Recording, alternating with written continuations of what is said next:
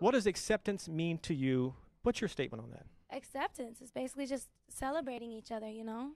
And, like, no matter who you are, where you're from, your gender, ethnicity, age, sexuality, it doesn't matter, you know? Personality, it doesn't, you know?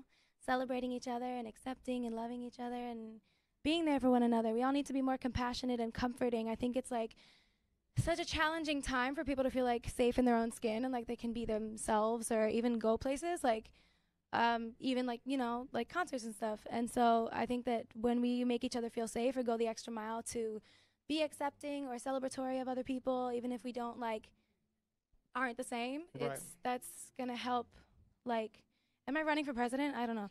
But, you know, that's think going to you just help got us. elected. No, So- it's going to help us get through this tough-ass time together, you know?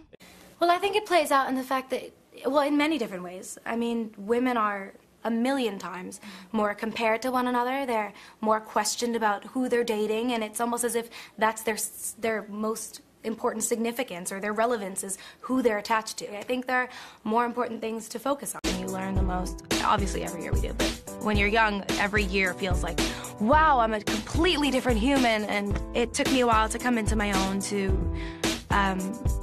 be unafraid, to be myself, and to just be unapologetically honest, and that's a brave thing. For anyone out there who is listening, who is like, hey, I want to be a singer, I want to make an album, what is, like, the top 2 things you would tell them? Work so hard. It's the most work. And do not be discouraged by the opinions of others.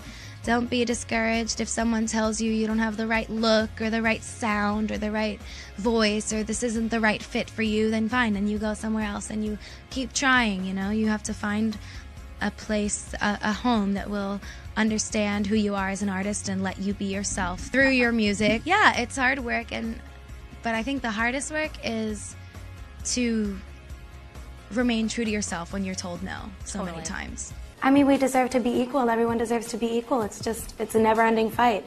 Unfortunately, it's been going on for so long, and we've made less progress there than we have in other communities. Like with gay rights and everything, we've made more progress there, and that's amazing, that's wonderful. But you know, there's so much work to do for women.